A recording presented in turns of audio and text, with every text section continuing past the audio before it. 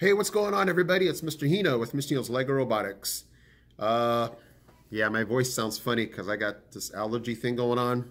But anyway, today's video is going to be about the Gyroboy. I had this idea.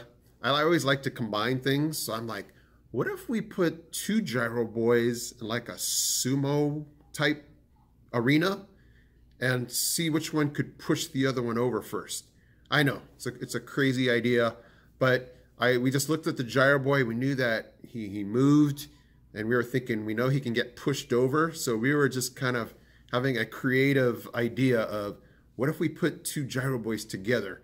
Now, at one point, we did realize that in the program, the ultrasonic sensor, if he sees another object, he kind of backs away. So we actually had to shut down the ultrasonic sensor. So here are just a few clips of us kind of messing around with that idea. Check it out. Maybe they're just too nice to knock each other over. Green. Stop green. Wait, yellow. No, I built it wrong. Not ready yet. Either that or Ethan, see if you can push Sabian off the board. It doesn't want to do it. It doesn't want to do it. Are they too nice?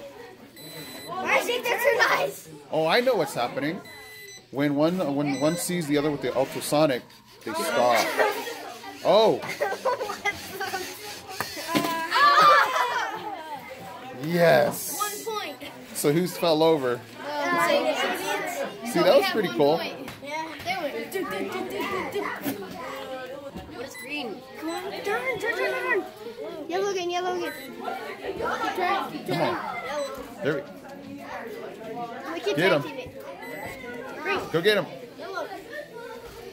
Uh-oh. Go on. Green again. Uh-oh. Oh, no. Oh. You're good. Green. Come on, it's not working. Mm-hmm. What are you doing? What are you doing? Yeah. This is Sparta.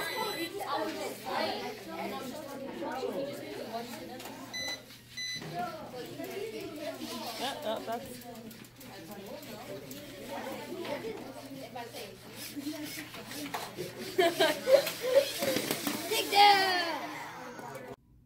Okay, everybody, I just thought you guys might find that interesting, funny to watch. No Gyroboys got hurt in the process.